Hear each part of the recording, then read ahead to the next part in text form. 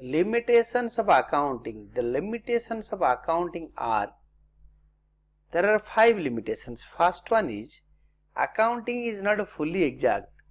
Although most of the transactions are recorded on the basis of evidence such as sale or purchase or receipt of cash, yet some estimates are also made for ascertaining profit or loss.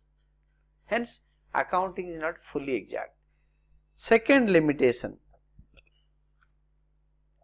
accounting does not indicate the realizable value. The balance sheet does not show the amount of cash which the firm may realize by sale of all the assets. This is because many assets are not meant to be sold. They are meant for use and are shown at cost less depreciation that may have been written off. Third limitation of accounting. Accounting ignore the qualitative elements. Since accounting is confined to monetary matters only, qualitative elements like quality of staff, industrial relations and public relations are ignored. Then fourth one is accounting ignores the effect of price level changes. Accounting statements are prepared at historical cost. Money as a measurement unit, changes in value,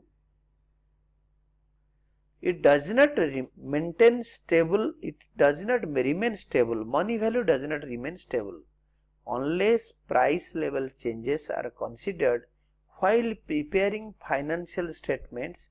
Accounting information will not show true financial results. The last limitation, fifth one, accounting may lead to window dressing. The term window dressing means manipulation of accounts in a way so as to conceal vital facts and present the financial statements in a way to show better position than what is actually. In this situation, income statement or profit and loss account fails to provide a true and fair view of the result of operations, and the balance sheet fails to provide a true and fair view of the financial position of the enterprise.